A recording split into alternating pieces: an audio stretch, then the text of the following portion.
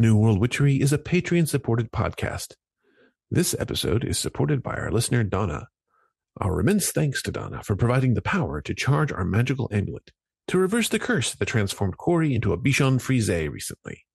Good news, it mostly worked. Bad news, Cory takes all his meals on the floor now.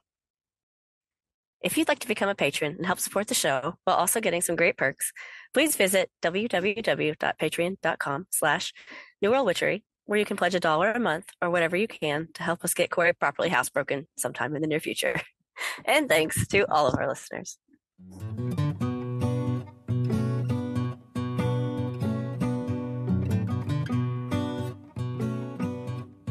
Are you looking for magic? Maybe magic that lives right where you do? If so, join us aboard our broomsticks and ride with us from the Atlantic to the Pacific, from the Yukon to the Yucatan, and find magic that's right outside your front door or just off of Route 66. Whether you're in the Windy City or the Crescent City, the city that never sleeps, or the city of brotherly love, we've got enchantment for you. I'm Cory. And I'm Lane, and this is New World Witchery. This episode is all about Sesruk.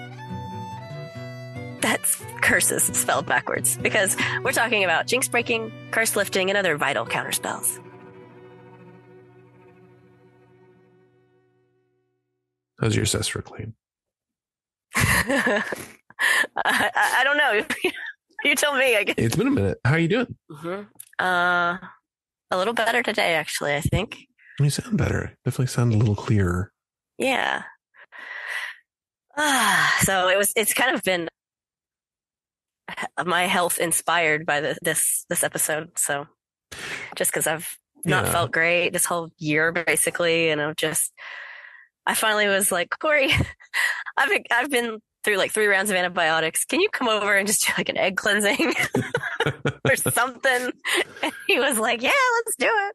And we did. Yay, we did. Yeah. So we did that actually last night, and we've been, kind of bouncing around some ideas, and curse breaking seemed like a good one. We both had, if you've been following us on pretty much anything, particularly if you're on our Discord or if you're in our Patreon support, then you know that there's been a lot of kind of like chaos and stuff like that kind of going on. And so in some ways it can feel a little cursed. And we're going to try and clarify some things about that too, because we do also want to, make sure people understand that like there's a difference between a curse and just kind of having a bad day kind of a thing. But we also thought it would be really, really fun to talk about, we've talked about, curses and stuff on the show before quite a while ago. And we occasionally kind of get into this idea of sort of breaking spells of bad luck and stuff like that. But we haven't done just kind of a focused curse breaking episode. So we thought we'd kind of dive in on that and talk about some methods that we have used, as well as some that we know about a little bit, and just going to get into that. So that's where we're going. Mm-hmm. So do you want to tell a little bit about the egg cleansing? Because I guess that's where we'll start, since that's the one we've done most recently. Yeah, I've just been, like nasal infection type stuff. I'm sure you can hear like a difference in my voice. I just don't sound as clear, I guess, as I normally do. And it's just been a rough year, and it's gone by really quickly. I feel like it's kind of passed me by because I've been in like a fugue or something. Like I don't know. It's just not been great. So yeah, I really wanted something that was just like you said, a cleansing, just kind of felt like a fresh start or something. And what better time than right before Thanksgiving? Yeah. But honestly, like, the best time is like, what is it? What's the saying? Yesterday. And I guess the second best time is like right now. So yeah, do it when you can and when you feel up to it. And that's what we did. Yeah. I mean, we have extra eggs on hand because it's the holidays. So why not, doing all that baking. But yeah, no, I mean, there's that sort of sense of like, though, the holidays can be really stressful time. So if you're going into the holidays already feeling kind of like you're treading water, it's a good idea to maybe find ways to, sever some of that a little bit. But so the egg cleansing, though, I should say, the one that I do it's kind of modified from one that I learned from training that I got from somebody who was a curandero. And I will say that, like, I'm not trying to speak out of turn about this, because that is, culturally bound practice. And so I'm calling it an egg cleansing and not a limpia for that reason. Egg cleansings do show up in a few different cultures, oftentimes involving kind of just rolling the egg around the person and sort of removing curses. And then, you know, I just don't want to like people to think that I'm like trying to bogart curandero methods or anything like that and then make them my own, or, you know, pretend that I am, you know, the king of the curanderos. Like, not at all. That's not the case. But I did, you know, receive training in this, learned how to do this method, and then kind of have, you know, use this method. And I'm very cautious about, you know, using kind of the culturally bound version of it specifically. So I use kind of a modified version that I do feel more comfortable with, as sort of from my background. But we did that. And really all it involves, the way I do it, I generally try not to touch the person too much with the egg while I'm moving over them, because I don't want people to feel uncomfortable. Like I'm kind of like pushing. One, I have very big, beefy man hands. And so if I'm holding an egg, like, and I try to rub it delicately over you, it's basically like there is an egg in there, but it's mostly meat. You know, it's mostly hand meat that's touching a person. And that's probably the least pleasant way of phrasing that. It really is. I'm sorry, my hand meat touched you. It was fine until you said it like that.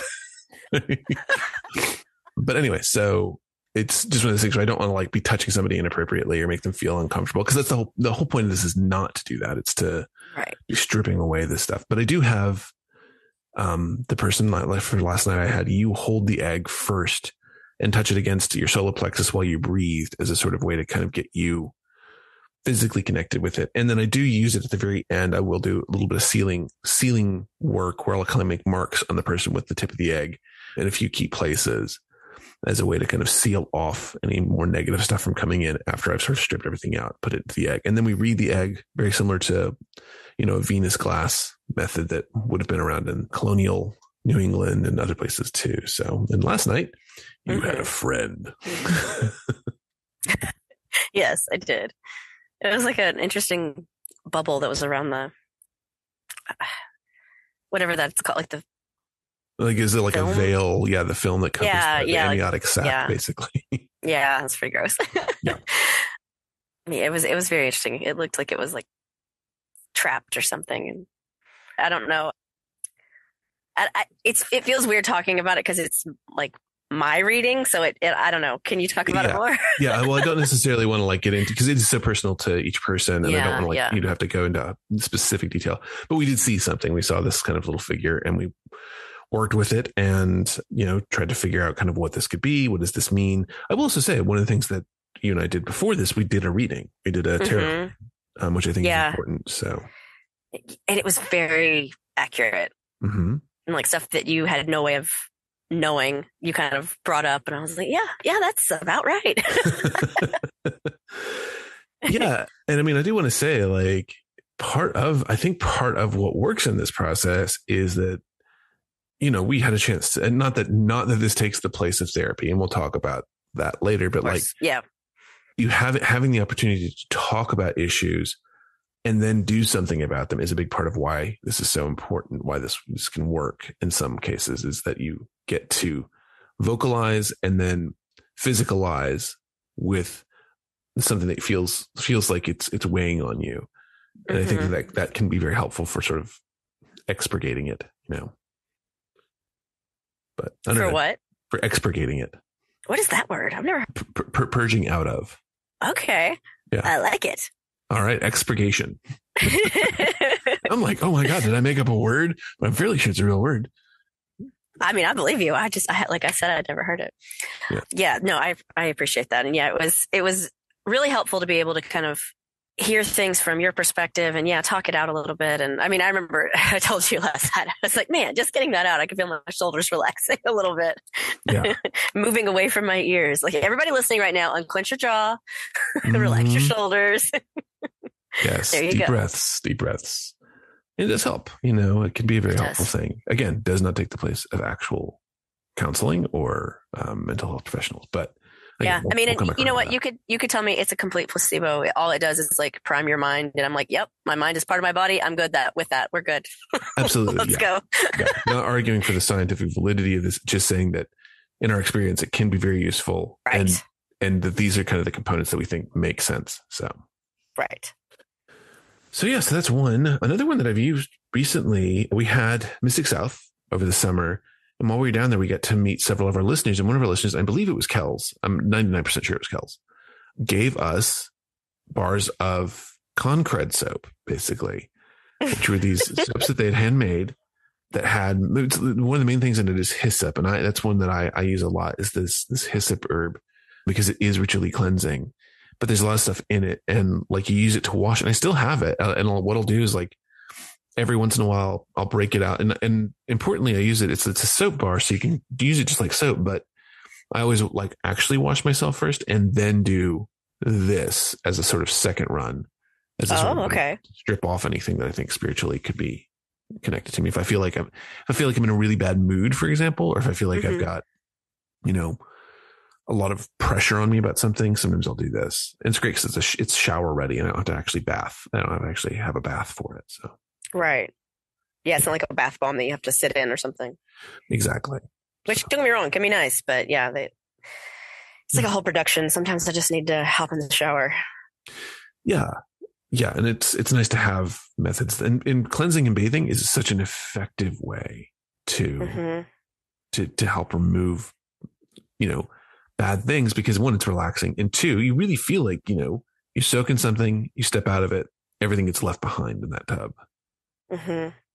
So, and showering can do that too. Showering is like if you've ever been on a long trip, or, you've just worked really hard for a day, like the thing that you look forward to is just getting in that shower. For me, for sure. Yes. Yeah. Letting that water run over you. So, yeah. So, yeah. Did you wind up, I think we each got a bar of the soap, right? Yeah, I got one too. Yeah. Do you use yours for anything yet? Just a few times in general, kind of like I don't know. I just felt like using it. Sometimes that's the best reason, right? Sure. Yeah, absolutely. But now now that I have like an idea of what to do with more intentionality, I feel like that's what I'll do. For sure. Yeah. And I mean, I think it's one of those ones where, like, the other kind of nice thing about it is, like, you could use it as like even a hand washing soap, and still sort of remove some of the stuff from your day, just washing your hands or your face with it or something. So, right. And it does use, like I said, hyssop is kind of the main thing, because there's a passage, if you're ever doing biblically based magic, I think it's Psalm 51 or 52. I can't remember which, but it's, cleanse me with hyssop and I shall be purged. Wash me and I shall be white as snow. And it's this idea of being purged of, in the biblical sense, is like sin or wrongdoing, or, again, kind of things that are plaguing you. But this is sort of just removing that from you and washing it away, and you leave yourself sort of cleansed. So I can imagine mixing that with actual snow, taking that into the shower would be nice. Very bracing. Well, I mean, not necessarily like the frozen, like the snow form of snow, like let it melt. Oh, you were using slang for cocaine. Yeah, no, that would also be I'm kidding. Laying in her slang for cocaine. Just do a line in the shower. I feel cleansed. Let's go. No, please don't do cocaine in the shower, or anywhere else, frankly. I mean, you live your own lives. I don't care, but please be safe. Please be good to yourselves. Okay. So other ritual baths, I mentioned hyssop. I do hyssop ones. Sometimes hyssop and Epsom salt. I'll mix hyssop herb and Epsom salt and make a sort of a tea out of it, or tisane, I guess is the technical term. Ooh, fancy. No, quite fancy. I made a tisane the other night. I just got this amazing smoking jacket, tuxedo jacket, by the way, that I have to. Did you? Picture. Yes. You're going to look at you're going to be like, oh my God, who is this person? No, I'll be like, this has been you all along, and you're finally realizing your potential. You're like, where is your pipe, sir? Where is your monocle? I'm going down to the grotto to hang with the bunnies. Oh my God. Okay. So yeah, but yeah, hyssop is one I use with salt. I also have done in the past a black walnut bath as a cleansing thing. And that one's basically done as a cut and clear. It will magically speaking, it's kind of like it's removing the curses. It's removing anything. So yeah, sounds like it removes your skin. Or like rubbing raw walnuts on it. It's actually you're making. So if you've ever seen the inside of a black walnut hull, it's like inky dark. Mm-hmm. Mm-hmm. So it actually turns the water kind of a brownish color, and it really feels like when you wash, because it does look brown, but it also kind of runs clear off of your body. And so it's sort of like you are watching water drain off your body and form this kind of brown pool around your feet. Yeah, that can be very like, okay, was on me and it's finally washed off of me and I feel clean. Like it can be very visually satisfying, I guess. Yeah. Like if you can actually see the dirt washing off of you, it really feels powerful. So, Mm-hmm. so it does that. And but I mean, it's also like, I should note, like if you've done some magical work to like draw love to you or draw good luck to you, like this is it's a straight up cut and clear. So it really will pull everything off. So you want to make sure you add stuff back in that you want afterwards. So, so like, if you've created an amulet for attracting love or something like that, after this, you want to kind of like re-up that amulet, right? Then put it back on you. So do you do ritual bathing much? I wouldn't say much, but yeah, sometimes. Now that, I mean, I say new house, like, we've lived here like almost 7 years now, I think. Yeah. But in this house, we have a kind of a, big garden tub. It's not a jacuzzi one. It's just like a big one, in the bathroom. So I like to get in there occasionally. And yeah, I prefer usually just plain Epsom salts, like nothing else. But if I do use anything else, it's like a soap, like we were talking about earlier. Yeah. Not like much in the bath. I mean, I have before, but it's not something I tend to now, I guess. Yeah.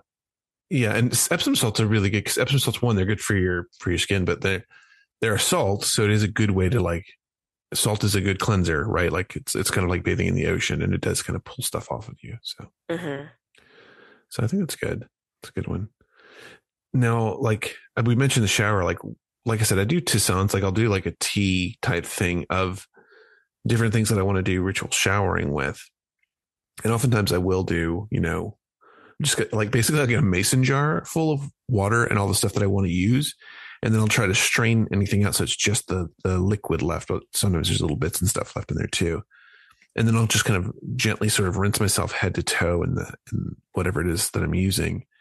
And if I'm using one that does, like, that's where I've used like some black walnut as well. Like I make black walnut powder and add that to the water. And it's very good for like, get this shiz off me kind of a thing. So, right. So potent stuff. One of the other ones I use, and you don't get this in your eye, kids, but lemons. Okay. Do you ever use lemon scented stuff or lemon stuff? Oh yeah. Yeah. I really like it, especially in the kitchen. Like it's, I know it probably is partially like conditioned, I guess. Most cleaning solutions smell citrusy, but I think that's because of the historical reasons that like we've used them. Yeah. Yeah. Cleaning for so long. So anyway, sorry.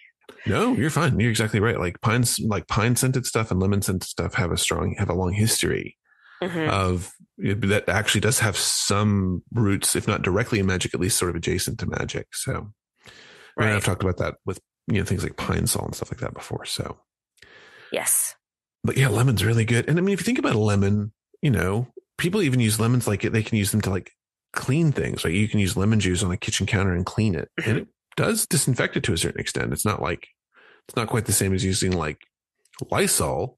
Right. It'll do some cleaning work. So, and I mean, if you have a cutting board where you've like cut onions or something like that you need to get the smell and everything out of, one of the things that you can do is rub it with lemon juice and salt. And you just kind of scrub it with like half a cut lemon and salt. And it really strips out anything that's lingering in the cutting board. So it is a very good, like, pull all the stuff out of you kind of a thing. Yeah. So, yeah. And it just smells refreshing to me. It does. Yeah. There's something about, I mean, there's something legitimate to the smell factor here. Like, I mean, I'm sure there are like super stinky curse removals, but one of the kind of nice things about curse removals is a lot of them seem to be really more about like sharp cutting sort of sense. They're things that sort of make you feel like they're clearing stuff away from you. So, Mm-hmm. so yeah. Yep. Let's see. Oh, and you can use a lemon very similarly to how you use an egg if you wanted to during.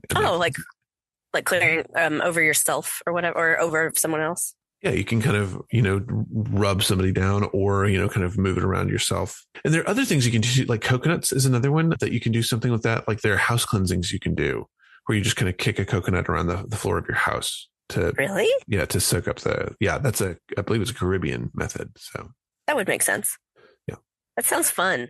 Yeah, it would have really shocked you if I was like, yeah, it's a Scandinavian. Frequently used on Svalbard Island. Yeah. Yeah, no. How did he get the coconuts there? I was just thinking that. I'm so glad you said that. An unladen swallow. Yeah, anyway. Oh, that really tells her age, doesn't it? Okay. Yes. Oh, my goodness. Kids don't watch that anymore. It makes me sad. They have no frame of reference for that show, that movie or anything. So. Okay. Next one I have done is spitting over the shoulder. Is this one that you've ever done? Spitting over the shoulder. Or even just like spitting on the ground to break a curse. I feel like I've definitely spit, like, I can't remember any, like, specifically, like, in a magical curse breaking type of thing. But, a long time ago when we did something that wasn't necessarily, like, the sweetest magic we've ever done, it involved spitting at, like, this specific candle that we were dressing. Yeah. So, and it was done in like a sort of way. Yes. Yeah. So I spit in that capacity, but not in the like curse breaking one, I guess. Yes. We sort of used our most evilest llama instincts on that one, didn't we? Yes. But yeah, you can do things where you spit on the ground, like spit over your shoulders is one, go, or you can spit from between your fingers. Now, I jokingly do that because I've seen that like in movies and stuff, and like a lot of, like Jewish grandmothers will do it type of thing. Yes. And there is a tradition of doing it. The Jewish magic is interesting because, I'm not doubting for a second that that's part of a Jewish framework of magic, but I've also seen it very much in like Italian frameworks. Maybe I'm second guessing myself. It might be like Italian because again, it's like, it's just stereotypes that I've seen, it's nothing that I can point to, but it's just growing up the kind of thing. I don't know. I don't even know how to describe it any better than that, but just how like pop culture type stuff you absorb. That was one. And yeah, you're probably right. It's like more Italian grandmothers. Right. And I'm sure it's one of the things basically it's like, oh, Granny from the old country, right? Like that's basically what you're seeing is Granny from the old country doing this, right? Yes. Yeah. So yeah, and that is something that you can do. It's specifically more of like an evil eye protection and removal thing. So that's a specific kind of curse. And we actually did some evil eye episodes recently. We did one that was all about the evil eye with Anthony Pagliarulo, and he talked all about the evil eye. And then we talked to Dee Norman a little bit about that in the Italian American folk magic episode too. So if you haven't listened to those, go check those out. Those were this year, I believe, and both kind of touch on this topic a little bit. But yeah, you can do that spitting. And in your mind, like, why would spitting be an effective way to do the curse breaking? Well, it's your bodily fluid. That's been pretty important in magic that we've come across anyway. It's very forceful. It has a lot of connotation to it of like, you're beneath me, you're below me. Not to pull in Buffy here, but shout out from major Buffy fans. Get that one reference. But yeah, anyway. Yeah, I'm trying to think of any other type of things with spitting. What about you? Like what says, like, why is that powerful, I guess, for you? For me, it really feels like a rejection. It's just such a rejection. Like you spit at something because you absolutely reject it. Like it's kind of like if somebody insults you, like, you can walk away. That's a sharp rejection of somebody. You can slap them, which is a definite like, oh, that's terrible. Or you can spit in their face. And of those things, the spitting in their face is kind of the one that you're like, whoa. Like, yeah, that's pretty brutal. A slap is like, whoa. But a spit is like, whoa. It's Yes, just different degrees. So that's true. feels like that's kind of what happens to me. So did you ever grow up? I'm curious, kind of in that same vein, like body curse breaker thing type thing. Did you ever grow up with something where like crossing your fingers was a way to like either protect yourself from something bad or to break something bad coming at you? No, but I knew it was for other people, if that makes sense. Sure, So yeah. Okay. we would do it when telling like a lie, Mm-hmm. and like that made it not bad somehow, or made it like not a sin or something. Mm-hmm. Like, I mean, you know that like that trope of it, right? Of crossing your fingers. Right. Mm-hmm. Okay. And so I'd heard the other like version of it of like, if something is coming bad for you, you cross your fingers, or like maybe you're walking across a cemetery, or you're driving over a bridge, stuff like that like maybe we've talked about and heard of holding our breath for. Right. I've also heard of people crossing fingers for, but so I've never really done that, but I think honestly, I think Beverly does it in the Stephen King book. Okay. I've recently reread it. She crosses her fingers for something that's, and there's a lot of like little childlike talismans and tokens and things like that in that book that I really like. So yeah, it's probably in there. Yeah, no, it's really interesting. I'm sure that you're right. Mm-hmm. Yeah. And yeah, the crossing the fingers, I mean, it's a cross, and, crosses predating Christianity even like have a sort of repelling evil quality. They're sort of a block. They say no further. You go no further. Right. It's kind of like an X in some ways. Right. And so when you cross your fingers, you're kind of doing that too. You're sort of putting a block, sort of a stop. But it is interesting that it can also sort of be the like breaking, breaks the pathway of a curse. It stops it from moving the way it's supposed to move. And I think that's really interesting. So, and it reminds me a little bit of a version of it that I've heard.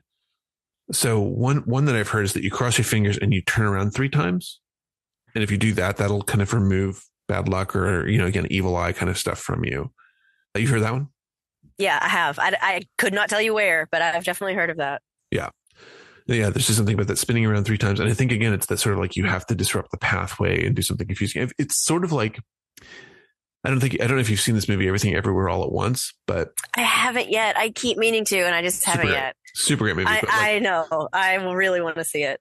But like one of the whole things is like, in order to get these like weird superpowers temporarily, because you're basically, what you're trying to do is you're trying to bridge the gap between 2 different universes that, different versions of you exist in. So the version of you that became a kung fu master in one universe is like 17 universes over, right? And you need to bridge that gap. And the only way to do that is to do something so unpredictable that it sort of short circuits all of the gaps at once. And so like, it's sort of like, oh, if you just squeeze hot sauce up your nose, it'll make you the kung fu master for that moment. Okay. But you just have to watch the movie. It's so good. But I will. That's kind of what I think is happening here is like, we don't normally think of somebody like suddenly crossing their fingers and turning around 3 times. We're like, what's going on? It seems weird. It's kind of like the curse at that point. It's almost ridiculous. The ridiculous thing in Harry Potter, where you've done something that sort of disrupts its ability to do anything. So there's that too. But it like takes the fear away from it. Yeah. It's sort of, it almost makes it silly, right? It's almost a game now. So, and there's also a version of it where you put your 2 fingers together, your index fingers together, and make a bridge, and then somebody cuts through it. And then when they do that, it breaks the curse as well. Okay. So that's one way. And then crossing your fingers and like stepping backwards or moving backwards can also have that effect. Yeah. I found that one in Ozark, in the Ozark collection from Vance Randolph. Cool. Yeah. I love hearing all the Ozark ones. They're always weird. They're quite interesting. Yeah. There was one I read that was interesting because I was looking for like curse information in it and came across one where it was like a man who seduces young women will curse his family or something. It was like, dude, like, I mean, you're not wrong. Yeah, it was interesting. So yeah. Okay. So those are all ones that I've had some experience with. But there were some other interesting ones I kind of ran into that I have a knowledge of, or that I've There's one of them that a version of one that I've done before, but I'm curious what you know about these or have heard about these. So do you know anything about the tearing of dollar bills to break curses or ripping clothes to break curses? Oh, no, I've not heard the clothes one. I feel like maybe I've heard of the money one, but then again, it just kind of makes not non-logical sense. It makes magical sense in my brain. Like it's something that's kind of, well, you're not supposed to destroy like legal tender, right? And so there's already like that aspect of it, but yeah, I don't know. I don't want to get too like philosophical with like money and all that, but yeah, that's so interesting. Where does that come from? Do you know? My understanding is it actually comes from sex workers who they would sometimes take the money and rip the corners of the bills to protect themselves from bad Johns, basically. And you can think about it as kind of like, it's sort of breaking like the one thing they shouldn't be doing is destroying money, but by destroying it just a little bit, it disrupts or blocks or prevents bad things from happening. So, and it's not necessarily curse breaking exactly, but it does it's almost curse prevention or bad luck prevention in that moment. Yeah. So, but you can do versions of that where like, if you're having bad luck, particularly bad luck with money, you can rip the corners of your bills and it's supposed to break that cycle. Or if you're feeling like you've got bad luck, you can rip just a little piece of your clothing, any piece of work, or even like pull a thread and snap it. And it's a sort of way of like, boom, it's broken. So, but you hadn't heard of either of those. You sounded like you've heard of the money one, but weren't sure kind of about the application of where it came from, right? Yeah, not at all. Again, it's just something I've kind of absorbed. Who knows where? Yeah. No, I mean, that's how folklore works. So it's true. Yeah. I kind of love it sometimes where it's like, I don't know where I got it. I just know that I have it. Right. So somebody said like, oh, I feel cursed. And you just kind of turn to them and like, you should spit over your left shoulder. And you're like, why? You're like, just do it. Right. Yeah. And you're like, I don't know where it came from, but it clearly is what you need to do right now. So, okay. This one I think you have heard of. And I think maybe even you've done this. I don't know. Turning clothing or pockets inside out. Oh, I can't remember if I've done it, but I've heard of it. Okay. Have you ever done this? Oh yeah, for sure. Yeah. This is the one I have actually done. And there's a version of it that's like, if you accidentally put your clothing on backwards or inside out, you should leave it that way for the day if you can. I have heard that one. Yeah. But that's just because that'll give you good luck. But if you're having bad luck and you flip your clothing around, I feel like it's kind of a way of hiding. Like you're flipping it around. So you're turning it around. You're symbolically reversing the curse. But you've also changed what you're wearing. So now it's harder for it to find you. So. Right. You just went into like the curse protection program. Right. Exactly. Yeah. Like I don't recognize him without his t-shirt. Yeah. What did we learn today? Curses are stupid. Yeah. Yes. Yes. Curses, powerful, but dumb. Yes, indeed. So yeah. And then the turning your pockets inside out is oftentimes, obviously, to break bad luck with money. This is a gambling one sometimes too. So if you're having a bad run of gambling, you turn your pockets inside out and it breaks the flow of bad luck for gambling. Okay. And what's the baseball one? No, this is an interesting one. So the baseball cap, the rally cap, right? And I put this one on here because this is part of a famous essay on superstition magic by a guy named George Melch. And he wrote this baseball magic paper where he talked about like these superstitions and folk beliefs of some island fishermen that he had done some anthropological work on. And he happened to be watching a baseball game and he started watching what all the players were doing. And they all had these little superstitions that they were doing. And like he started looking into it. Like, so some of them like would, they had to like brush the bases a certain number of times with their feet, right? Before they could leave them. Or one pitcher always carried a cheese sandwich in his back pocket, like for good luck. Right. So all these kind of interesting things. But one of the things that he points out is that there's this tradition, and this is something that a lot of people do at baseball games, where if your team is not doing well, I think it's the bottom of the 7th inning, you take your hat and you flip it upside down and put it on your head upside down. And that is supposed to help. It's called rallying your team, and you rally cap your team to reverse their luck, so they won't either they won't lose as badly, or they'll rally and come back and not lose. I've never heard of this, and I'm not like completely oblivious to baseball either. That's wild. Yeah, I mean, check it out. And I don't know that it's done so much now. Like, it's not quite as, it's obviously not like the wave. Everybody knows the wave, right? Mm-hmm. But the rally cap was definitely a thing for a while in the 20th century. I don't know how much it's done now, but I'd be curious. So, okay. This next one, I know you're familiar with at least a version of it, right? Reading backwards? Yeah, the reading backwards. Mm-hmm. What do you know about that one? Again, I don't know where I got it from. I feel frustrated. I don't know. Yeah, just a lot of backwards, a lot of approaching things in a different way, a lot of misleading the curse, or not misleading again, but what am I trying to say? Like tricking it, kind of? Yeah, confusing it, right? Yeah. Yeah. It seems to be a fairly common thread through these. Yeah. No, I agree. And like the reading backwards, I know one version of it there's versions that show up in like Pennsylvania German, there's versions that show up in Appalachian, versions that show up in Ozark. But the idea is like, if you can figure out what passage was used in a, magical book to curse you, if you read it backwards, it removes the curse. And that also works for like biblical passages. So like, if you have a biblical passage that was used to cause some effect on you, you can read that passage backwards and it'll remove that curse. But, yeah. I saw something similar about not magic, where if you find the string that was used, and the not magic was used against you, if you just untie it, then it works similarly. Yeah, for sure. Yeah. Yeah. Yeah. I mean, it's all part of it, is you can kind of reverse it through that, knowing how it was formed, you can kind of basically reverse engineer it and take it apart. So, right. So I think that's neat. And it's a practice called reading free. And counting backwards is another one too. And I ran into that one, I think, in the Frank Brown collection of North Carolina lore, where they talk about if somebody curses you, you start counting backwards. I think they said basically from 49, but you can do it from, whatever number is significant for you, and you count backwards and it dissipates the curse. Why 49? I think it has to do with the fact that 7 times 7. Oh, okay. So it's a squared 7. So there's something to that effect that would make some sense there. So.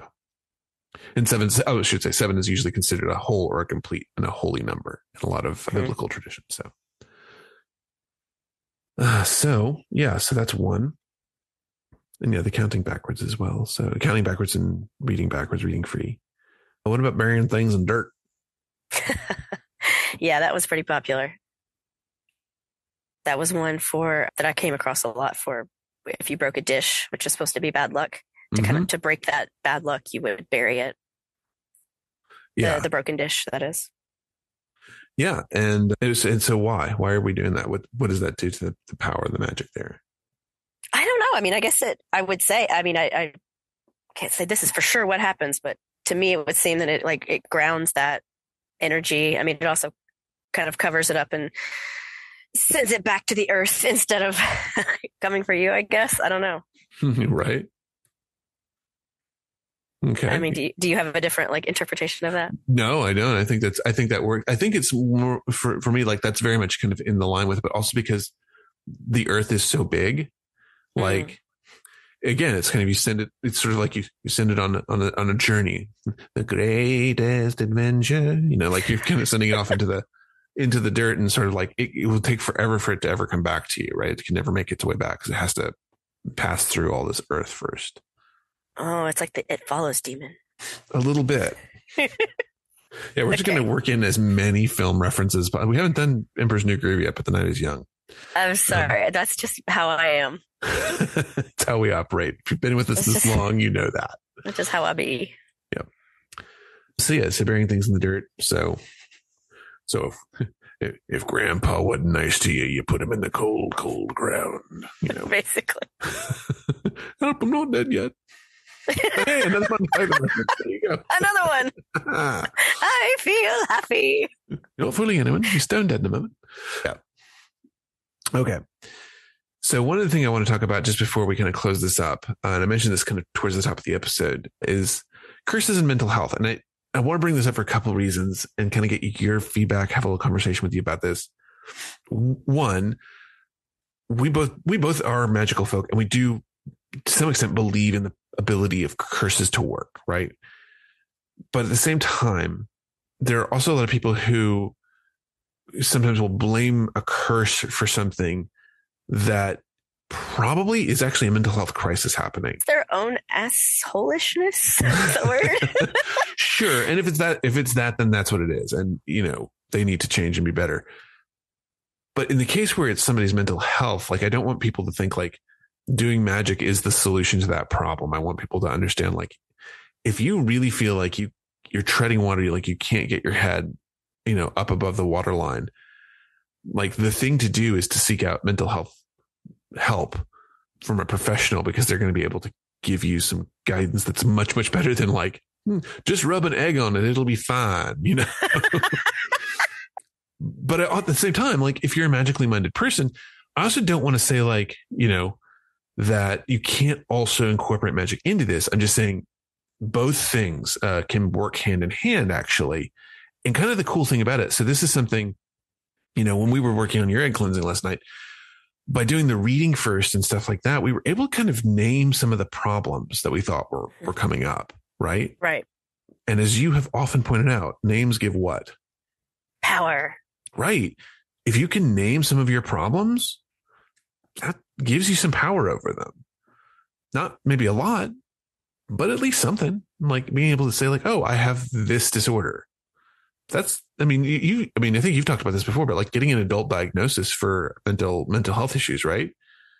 It's not just a vanity thing, right?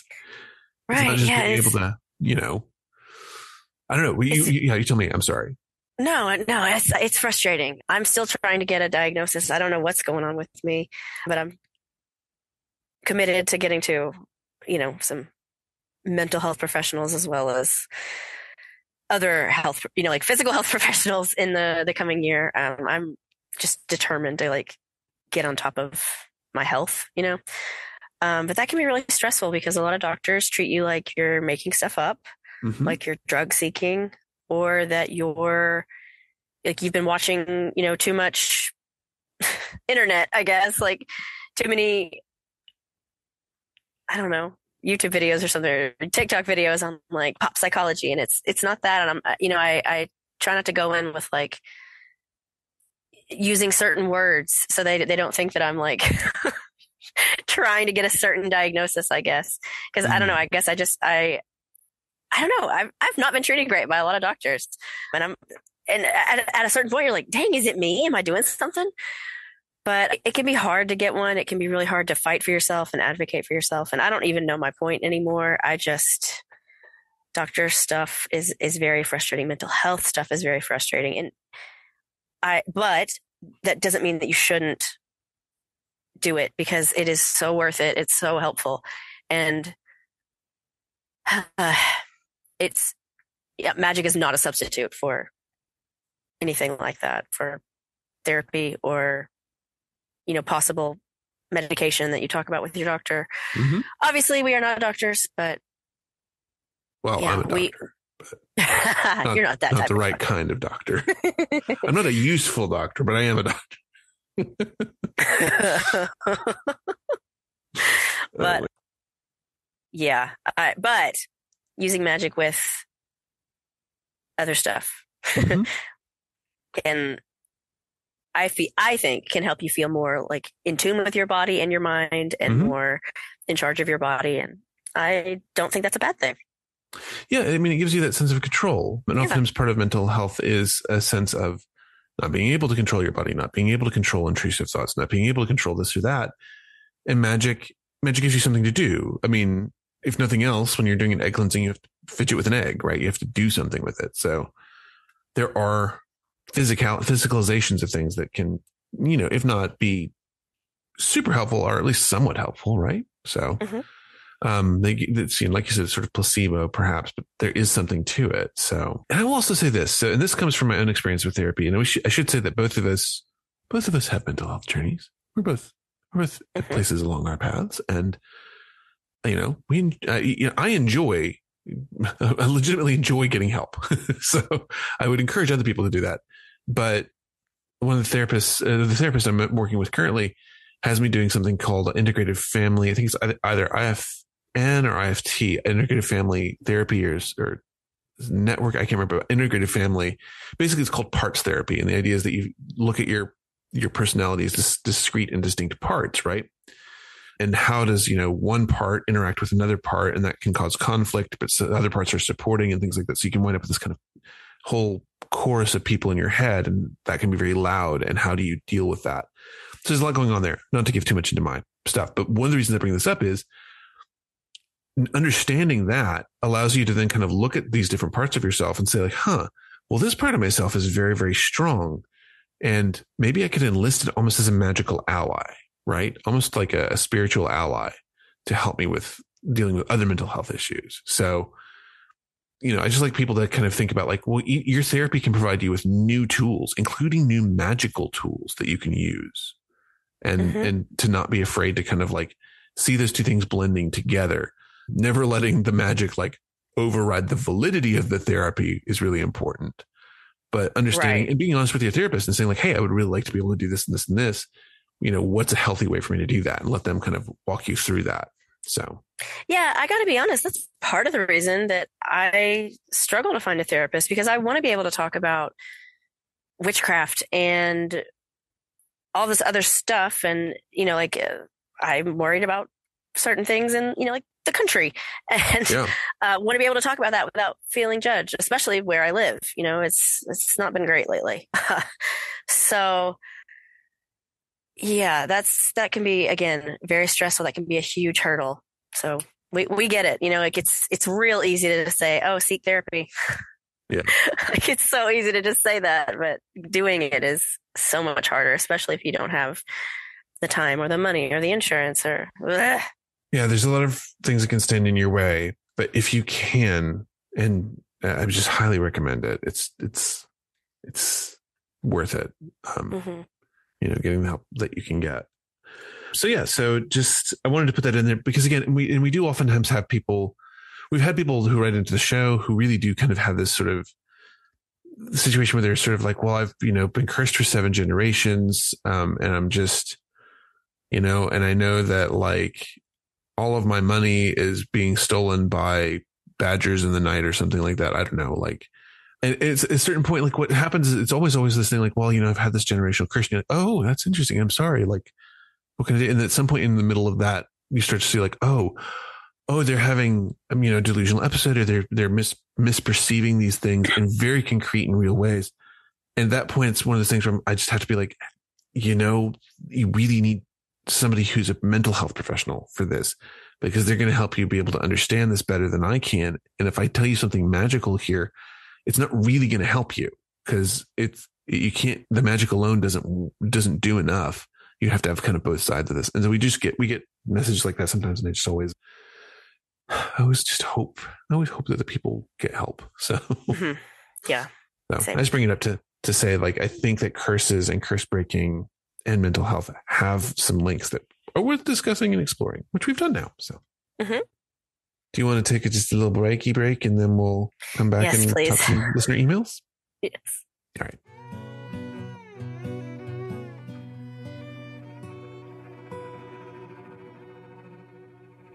We're back, Lane. What'd you say?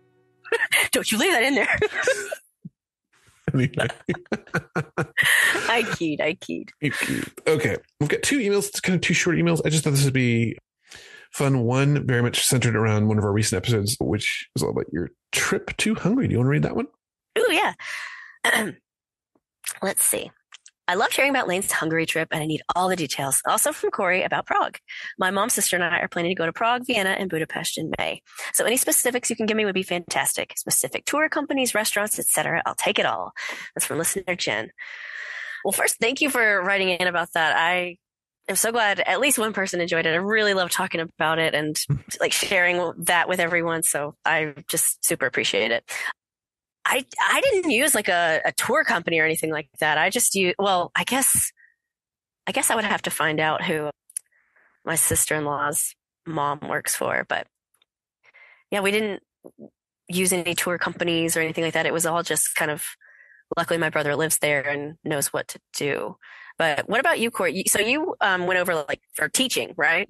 Yeah, I lived there for about a year in Prague, and I did get to go to Budapest for like a long weekend, basically, and a few other places kind of in Central and Eastern Europe. And so while I'm doing this, I'm just gonna say, you think of like your top 5 things to do, eat, see, etc., that you remember, because I think that would be helpful here. And I'm gonna say for mine, in Prague, one, spend some time just kind of going through the old town, because the architecture there is amazing. Everybody's going to go see the astronomical clock, and it seems really cheesy to do it. It is cool. It is really cool to see this clock that like follows the movement of the planets and stuff like that. It looks really fascinating and interesting. And then importantly, just take the time to kind of look around. Like that entire square is just full of history, and it feels like you're in a fairy tale. Going up to the castle, all that kind of stuff, the Golden Lane where the alchemists lived. If you have any interest in magic, all that's going to be fascinating. But also get across, there's an area called Vyšehrad, which is another kind of old area, but it's not necessarily one that, like, people don't always go to this one, but there's some really beautiful churches up there. And there's a place called Libuše's Baths, which is an over 1,000-year-old bath house, which reputedly is the place where the goddess Libuše would take her baths. So you can actually go stand in it and be in the same place that a goddess took a bath, which I know that sounds like a little weird, but it's also kind of cool as hell. So, yeah. I highly recommend that. I mean, the baths we did were, like priority. I definitely want to go back and do that again. Yeah. Okay. Well, you told me, so you said baths in Hungary, right? Yes. Yeah. There's a specific name for them that I cannot remember. But it was really relaxing, really beautiful. Because the one, like I said, the one we went to had a rooftop pool as well. Mm-hmm. So we got to see the sunset. And I mean, it was crowded. There were definitely like people waiting for the sunset and everything, but it was so nice. What else? I mean, just any of the sightseeing. Like I'm fully for being like that tourist, you know? Mm-hmm. Yeah, there's like, isn't there like the Parliament building there in Budapest? It's beautiful, especially if you see it at night, kind of lit up. Yes. Yeah. When we went, there were like birds flying around, or maybe they were, I think there were birds. Like it was very lit up and everything. And it reminded me of like Mary Poppins and Feed the Birds. Mm-hmm. Mm. Yeah. So yeah, birds flying everywhere. Smug birds all over the place. Always. Yeah. Yeah. So, and in Prague, one of the other things I'll say is like, take the trams, the above ground trams. Those are really, really good. They'll take you kind of all over many parts of the city. And as you're doing that, look around, because you're going to see a lot of art, a lot of public art. There's amazing sculptures kind of everywhere, all over the city. Even like doors are going to have crazy, interesting art. I took a few pictures of different doors in Budapest. Yeah. Yeah, there's one door in Prague that's amazing. It's like it's just full of sculpted heads, like sticking out of it. It's amazing. Like there's stuff like everywhere like that. There's a set of stairs where there's basically people melting as they walk up the stairs. And it's amazing. It's really gorgeous. And like you can learn about the history of that and everything, but just even seeing it, you'll take that moment and be like, oh, that's really interesting. I know you're going up in May. If you happen to be going up April 30th to May, they do have Czarnowice in Prague, which is the Night of Burning Witches. So they will have a bonfire. Yeah, I know, right? They'll have bonfires that you can potentially go and see, which is really neat if you want to kind of get around and participate in the culture. That's really cool. So I'd say that as well. There's just so much. There's so much to do. It's an old city. It didn't really get bombed very much in World War II, so it's fairly well preserved.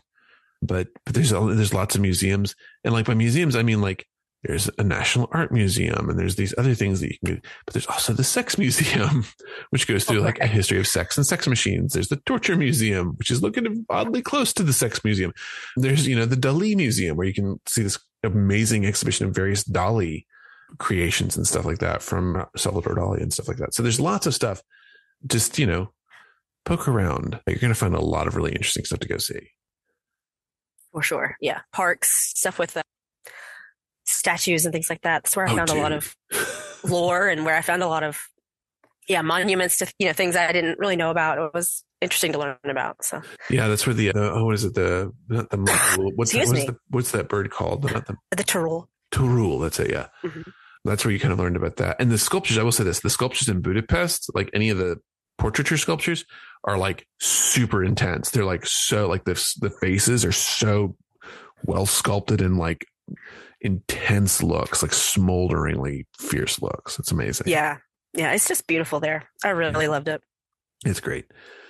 Also, I'll say eat at a McDonald's or a Burger King or something and just like try something new that we don't have here because it's really fun. It is. Yeah, it is. It is really fun in the sense of like, it's familiar, but not. I would say like, don't eat there the entire time. Like go and find like balance it. Like, so have your McDonald's or your Pizza Hut to see kind of what their variation of something familiar is, but then also go to a restaurant where like you can't read a single word on the menu and, get somebody to help you translate. Google actually has a really functional, like, camera translate function, so you can kind of look at something and find something that sounds. Except it doesn't support Hungarian. Yeah, that's the thing, right? But if you try hard, you can find some translations. Just find something that like sounds at least a little interesting to you, and just try something local if you can. So yeah, so those are our travel tips. All right. Well, I'm going to do this last one, and it's kind of sweet. Maybe makes you cry a little bit. So okay. Hey back. This is a little ridiculous, but I had to share. Finding your podcast and site has reignited my joy and passion for learning, growing, and practicing. I'm still learning, but I just wanted to say thank you so much. I listened to an older episode where you're both talking about the question of why witchcraft. You described the sense of wonder and joy, the feeling of rightness when you do your first spell or ritual, the deep sense of finally coming home. I had no idea that I wasn't the only one. It actually moved me to tears because I'm a sappy Muppet. We are too. You have reached out and touched my life more than I can possibly describe. Have an awesome day. Listener Jay. Listener Jay, thank you. That's really sweet. Yes. Thank you so much. Sorry, I may sound like I'm not sincere. I promise I am. I'm just having a coughing fit right now. Yeah, slightly dying. Cursed, as one might say. Cursed. So. I'm so sorry, but You're that fine. Really is nice. It is very sweet. And it really is that's why we do the witchcraft stuff. That's why we're interested in it, is that it gives us that sense of wonder and connection and just makes the world a better, more enchanted place. So, okay. Well, we're going to wrap there. I do want to ask just a quick question of you, Lane, if you can survive. I'll try. I'm here. A lot of what we've talked about kind of with curses and curse breaking and stuff like that. One of the things that I think about a lot is like textures and sense, like the sensory component of this, like the feeling of spitting or the feeling of the egg kind of moving around you and stuff like that. And so one thing I thought would be interesting to ask is there a texture, a scent, or a sound that makes you feel safe? Altogether, I mean, I like really soft, cotton, of course, but like not the raw cotton. I hate the way that stuff feels. Sure. Yeah. Like, I don't know. I just imagine being like wrapped up in a bunch of blankets and, really cozy, and like a vanilla scent mixed with like a woodsy scent is usually what I like. Like when I first, like when the weather first gets cold and you smell someone burning, something out, like a little bonfire or something for the first time in winter, it's like one of my most favorite smells. Oh, that's a good one. Yeah, that would be in my that would be my like major safety scent, I guess. Yeah. That sounds so stupid. You can sniff if you want to. You can smell just what you will. Yeah, there you go. Your friends don't sniff, and if they don't, okay, safety scent. Safety scent. I don't know where we're going with that. Ooh, what is this? I have it's late. Is what it is. Very late. Yeah. Yeah, I think mine, I've got kind of two different things, and they are both kind of audio oriented. There is also a smell that goes with them, although it's hard to describe it. And one is the ocean. If I can smell the smell of the ocean and hear it, I feel very safe. And also, this is weird, snow. If I can hear that crunch of snow, like if somebody walking on snow, I do love that sound. And I can smell this because I don't know, snow has a smell to me. It does, yeah. And those two things, and they're both water, but there's something about that makes me feel very, very like, it's not just peaceful, but like nothing can get me right now. Mm-hmm. So the reason I bring that up is I think that would be an interesting thing to think about with curses and curse breaking, is like not just thinking about how do you break a curse that's on you, but how do you make yourself truly safe? And like, now I'm going to try and think about like incorporating soundscape into mine. So, yeah. Like yours is water. Mine is fire. Yeah. Yeah. And you can use that scent to kind of give yourself some protection and cleansing. And I can use the sound. So, you can do that while you're in your bath, and I can burn something. Yeah, absolutely. Yeah. I love that. So just wanted to throw that out there, but yeah, good idea. If anybody else has ideas, we'd love to hear your ideas. What textures, scents, sounds make you feel safe? What do you do to break curses? Do you believe in curses? Do curses have anything to do with your practice? You're the one who cursed me. If so, please send us a lock of your hair at or was it compassandkey@gmail.com. Right. I can't, Cory. I'm sorry. That's okay. Or there's also newworldwitcherypodcast@gmail.com. Both of those you can send us locks of hair or email messages, whatever's comfortable for you. We would love to hear from you. You can come visit us. Do you want to tell them the website? Can you get through that one? newworldwitchery.com. Excellent. Well done. Fantastic. That sounds like I'm making fun of you, but I know you're struggling, and I'm trying to get us through this. So newworldwitchery.com is our website. newworldwitchery.com/find-us gives you all of our social media, shows you all the places that we're going to be coming up, doing appearances, anything like that's going on. Those are great places to kind of track us down. If you like this show and you want more of us being ridiculous and making references to things, you could listen to our Buffy the Vampire Slayer podcast, which is Myth Taken. That's available wherever fine podcasts are streamed. So any of your Stitcher, Apple Podcasts, Spotify. You liked that one, didn't you? I did. So check us out there. Or you can go to mythtakenbtvs.com, and that'll give you all of our shows so far. So. What else? Is there anything else? Hey, we have a book. We do have a book. Yeah. Do you want to? What's the name? If anybody's still here. So, what's the name of our book? It is Conjuring the Commonplace. Very good. I can't get the rest out. That's okay. You got the most important part. This is the part they can put into the Google search and find us. Yeah, if you put in Cory and Lane Conjuring the Commonplace in Google, you'll probably find us. You can find it in Bookshop, Amazon. You can order it through your local bookshop, which we highly recommend. It's available with 1000 Volt Press as well. Yes. You can go to all those places and find it. And it's full of, if you like cottagecore, kind of like cozy magic, it's full of that. Lots of cozy magic, everyday objects, and the way they have folk magic attached to them. So, and if you feel like throwing $1 a month in our hat or whatever you can afford, you can do that at patreon.com/newworldwitchery. We appreciate the support. So thanks. That is going to do it for us today. So before Lane's curse takes full effect and she becomes a Doberman of some kind, like not the Doberman, the Doberman. You can be a pity. How about that? You can be okay. I'm okay with that. All right. So before she transforms, we're going to head on out of here. Everybody, thanks so much for listening. Please be well on my behalf. Why would you add words? You're just making it more difficult. So. Good night, everybody. Be well. All right. New World Witchery is a production of New World Witchery Podcasts and is released under a Creative Commons Share and Share Alike license. The title and closing music for this episode is Woman Blues by Paul Avguernos, licensed from AudioSocket.